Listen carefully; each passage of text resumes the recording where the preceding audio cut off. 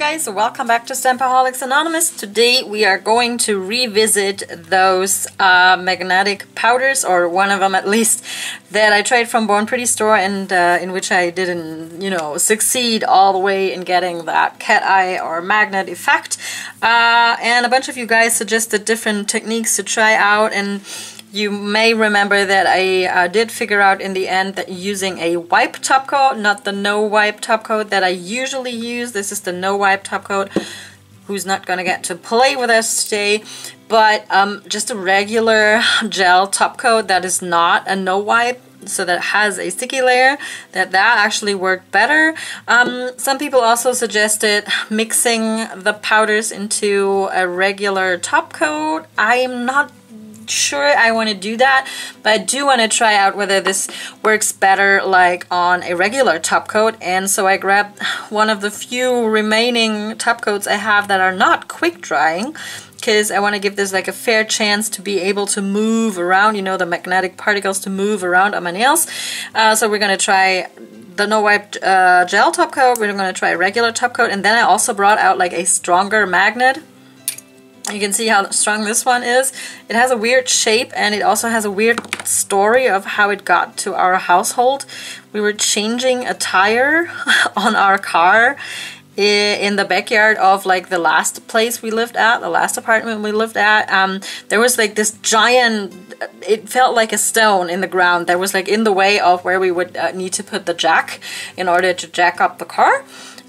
So we dug it out and put it to the side, put the car jack down and changed the tire, and everything was hunky-dory. And then I took a closer look at that stone, and it was so weird because it just looked so jagged, and it looked like particles were sticking off of it, and so weird. So I started, peeling away at that stone, supposedly, and it turns out it was like an egg-shaped object, and it looked so weird. It looked like straight out of like a science fiction movie where aliens would send little pods down to Earth to spy on us.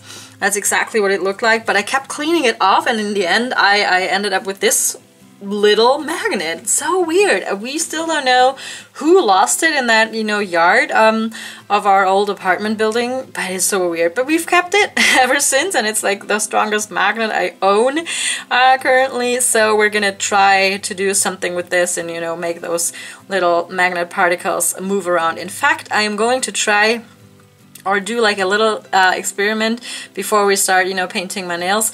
I'm gonna see if the particles in the powder actually move when I just put them like down on a piece of paper, and then we're gonna get into trying science and error. That's what we're gonna call it today. So let me set up everything to try out the magnetic powder. I'm using the purple because that's my favorite color I had from last time. And fun fact, one of the magnetic powder containers decided to unscrew itself in my drawer, and when I reached in to grab this one, my hand was covered in the brown magnetic powder, so that was fun. I had a lot of fun cleaning that up in my drawer. And so the brown powder is what we're going to use for our little scientific magnetic test. Alrighty, so here's the brown magnetic powder, and I'm going to try dumping a bit of it onto this piece of paper without spilling too much of it, and then we're going to see if the magnet does anything to it at all. And I bet it will. There we go. Oopsies. Clean that off. Close this.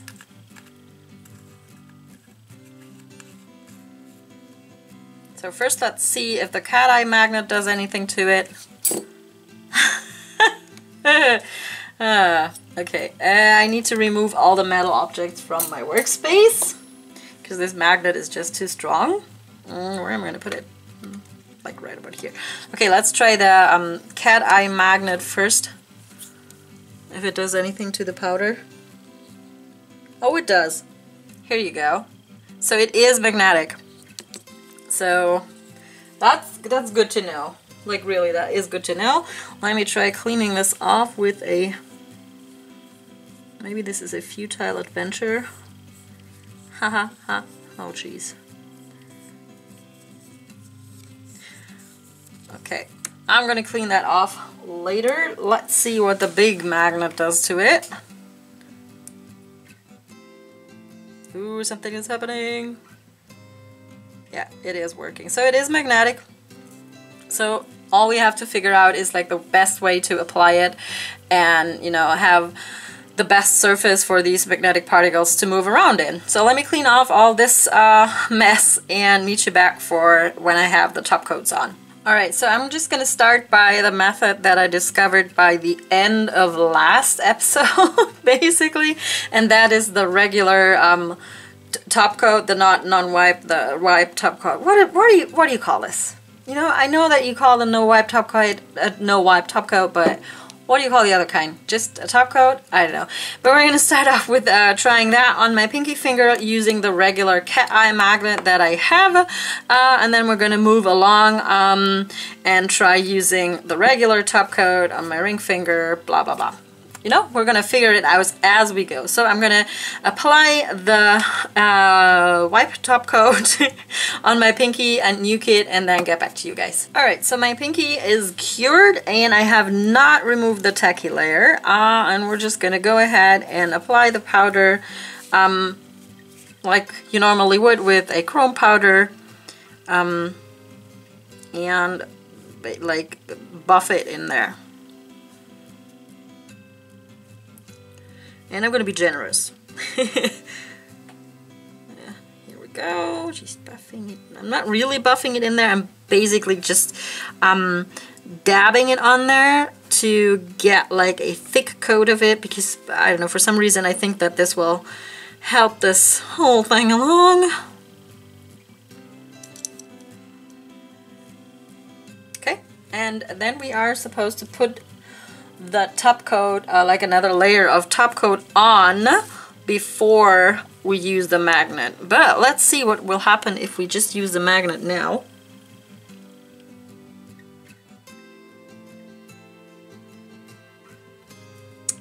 Not much. Okay, good. So I was just curious to see what will, well, you know, what happened. Okay, let's apply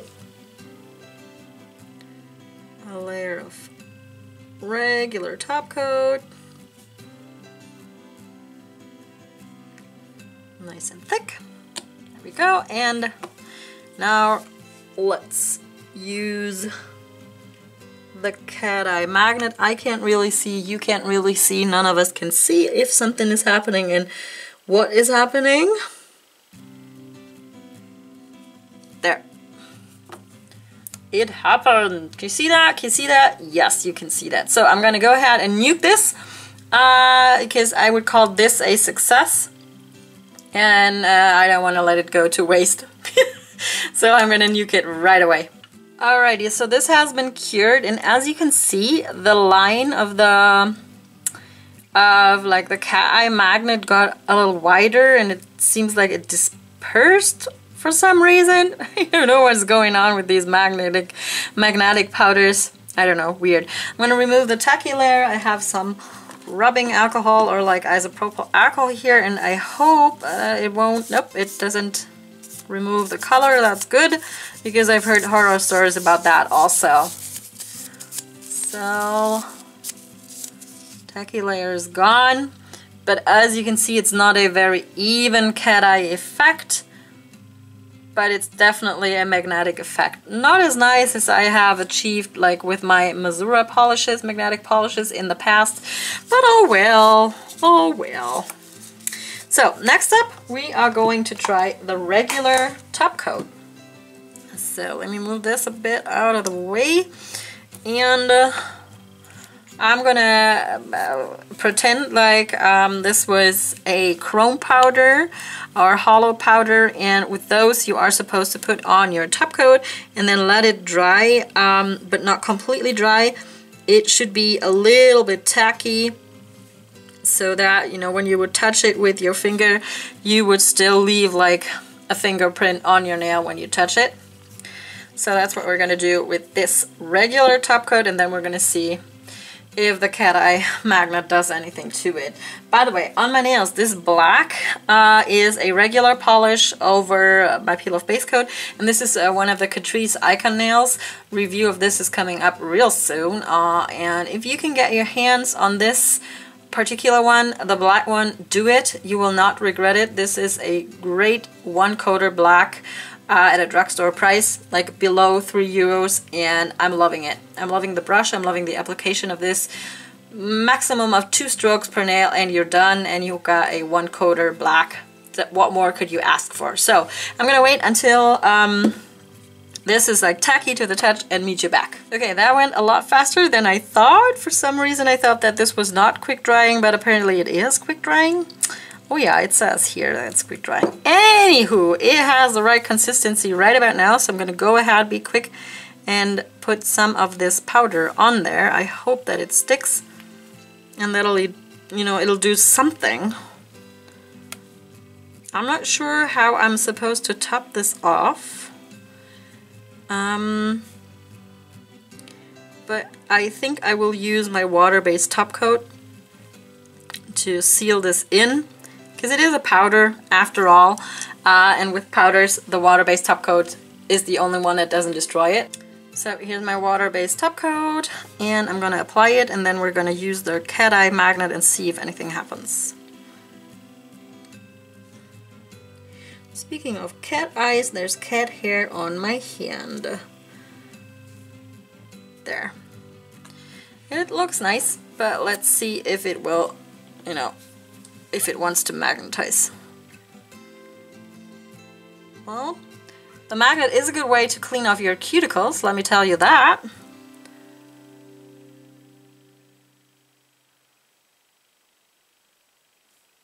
Ooh, and that did something. Oh wow!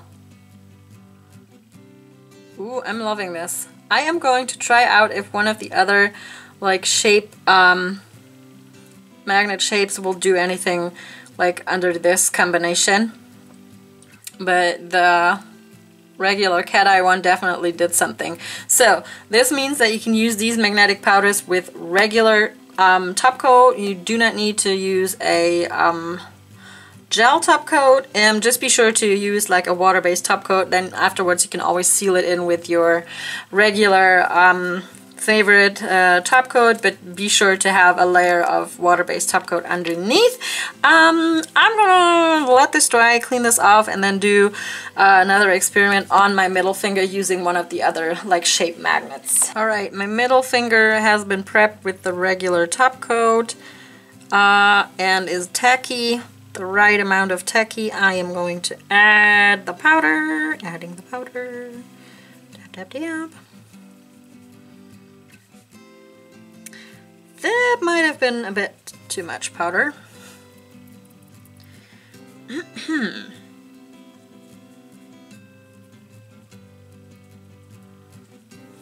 And then I also applied top coat to my pointer, and I'm going to apply the magnetic powder here also, and then we're going to try the strong magnet on this nail. Alright, so I've topped off both of my nails with the water-based top coat, and I have this shape magnet, and I'm going to see if it does anything for, you know, my middle fingernail. I'm trying not to touch it. That always happens to me for some reason.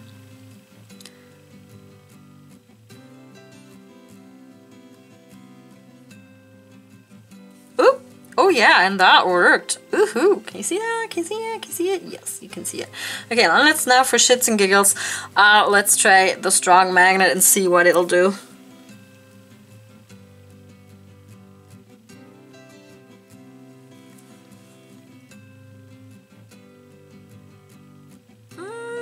Maybe I have waited too long and this has like already dried. I'm gonna try concentrating the magnet on this like one point here and see what happens.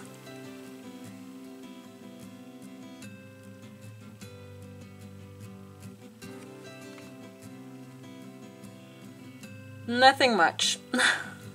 That's too bad. But anyways, but we do know now that there's a method with which you can achieve the magnetic effect. I'm going to show you on my little nubbin thumbnail what a Mazura magnetic polish can do, but first I'm gonna clean this up a bit and then meet you back and show you like what a regular magnetic polish can do as opposed to this mess. Alrighty, so this is my favorite Mazura polish. It's called Andromeda's Nebula.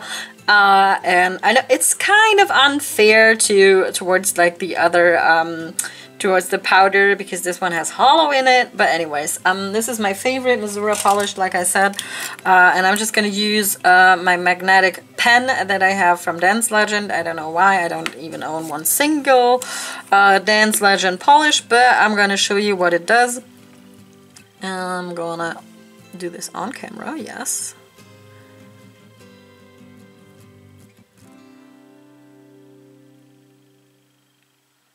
Go, just painting. Sorry for the sloppy swatch. But I'm gonna show you what the magnet does with this Mazura polish and how strong. You see that? Can you see it? Can you see it?